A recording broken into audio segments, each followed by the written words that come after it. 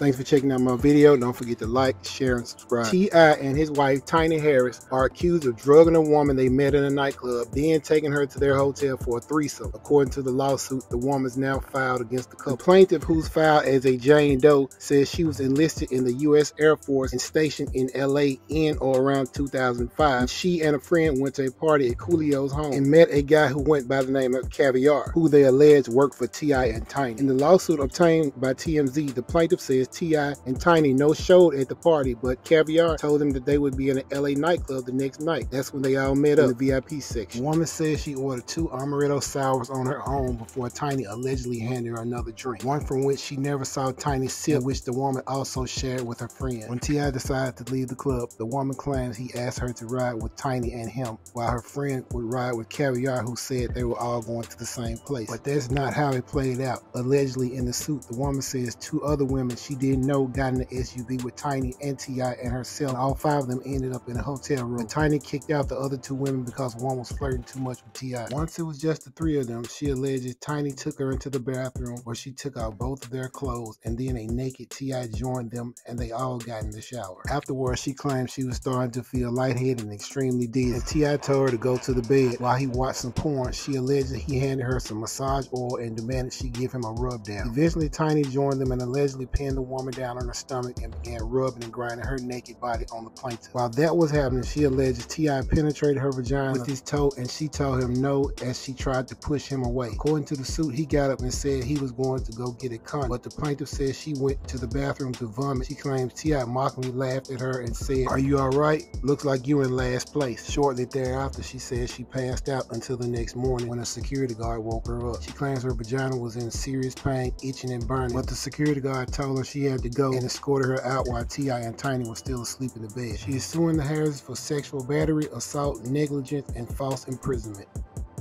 Like, share, subscribe.